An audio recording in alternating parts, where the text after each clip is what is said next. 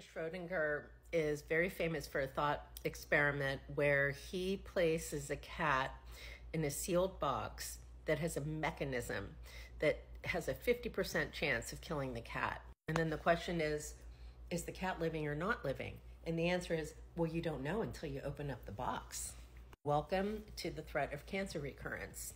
So easy to understand uncertainty, especially for those of us who don't receive screening. So I don't get any screening. I just have an 85% chance of recurrence. That is what we call existential in nature.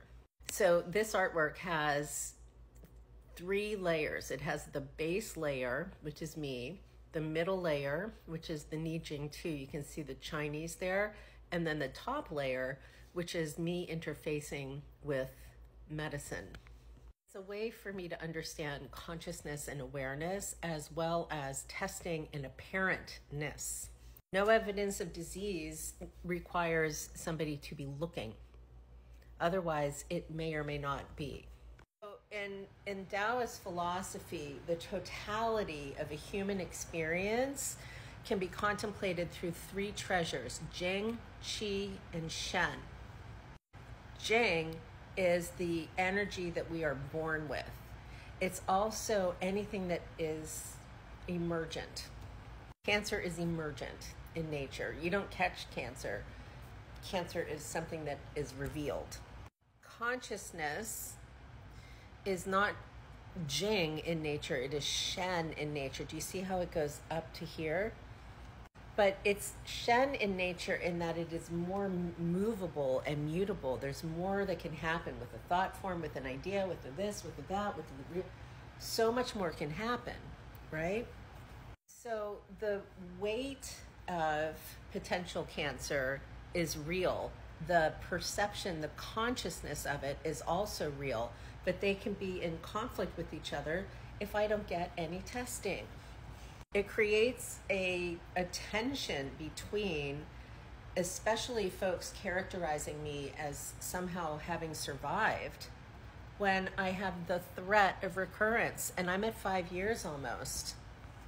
Neidan, or inner alchemy, is one way to contemplate where I'm able to sit with what is, which is the realness of me, and contemplate what might be, which is my consciousness and my awareness. And in that way, the Shen, as thought forms, they behave a little bit like strange attractors in a chaotic system. So chaos theory says that strange attractors will come in and like influence and impact the fractalness of a thing, but we may not actually understand, know, perceive, whatever, and be able to measure and predict. Physics also discusses this as 3 body problems. So the Shen as a consciousness factor having to do with chaos, complexity, and strange attractors makes it non-linear and also less certain, less rational. It's irrational. And from an irrational perspective, we can balance Jing, Qi, and Shen so that the Jing is where it's the heaviest. Jing is me for real, not the threat, not the concern, not the this, not the oh my goodness, which is also real. But the for real is me. I'm getting on to the surface.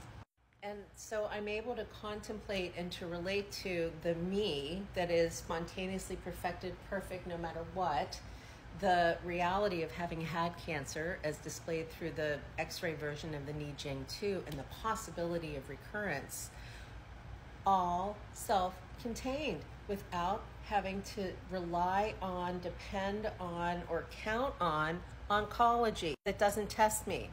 So my oncologist is now a service provider, not even like a full doctor, because my oncologist isn't looking at me whole. My oncologist also doesn't do things like advocate for the use of masks in their hospital system.